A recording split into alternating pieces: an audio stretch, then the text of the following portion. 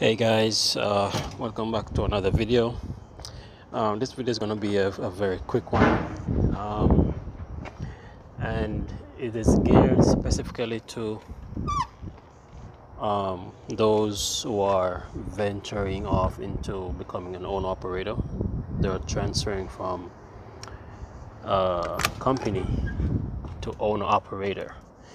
All right, this is very important. All right, when you get your truck, whether you're leased on to somebody or if you have your own authority, it's good to be able to do a little handiwork.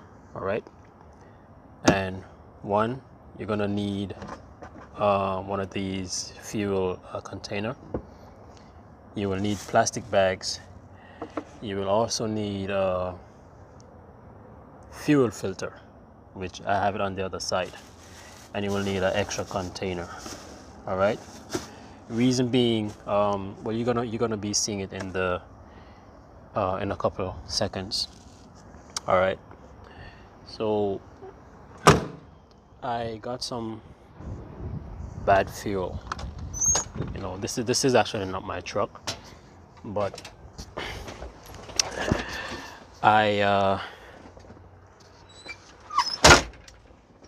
changed a fuel filter about 2 weeks ago, and in about a week I realized that it's filling real fast and it's clogging up.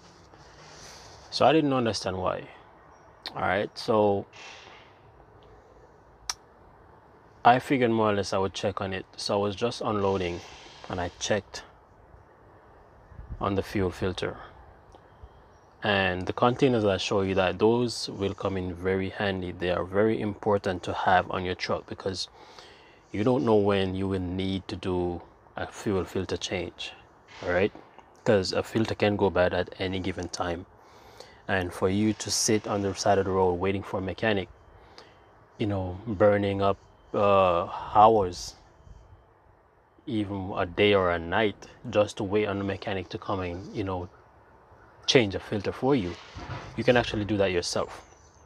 All right, I was not able to record it while I was doing it because of I didn't really have anything to hold the phone or to put the phone to show you, but I ended up changing it myself again.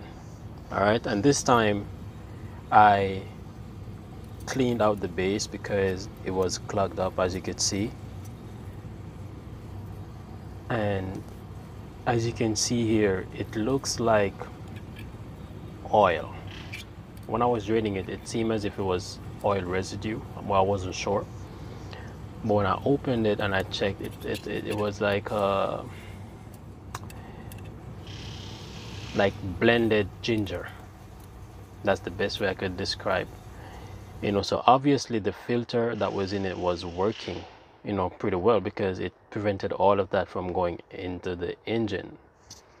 So this is just a quick video, just to put you on alert and to make you aware that changing the filter isn't just that's not all that is required. You have to sometimes observe the compartment where the fuel where the filter is going, and make sure that it's not clogged up. If it is clogged up, you have to find a way how to flush it out before you put in the new filter in there, because the problem will repeat itself if that issue isn't taken care of.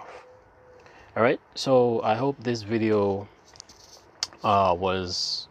provided some form of information to you guys. Catch you in the next video. Peace.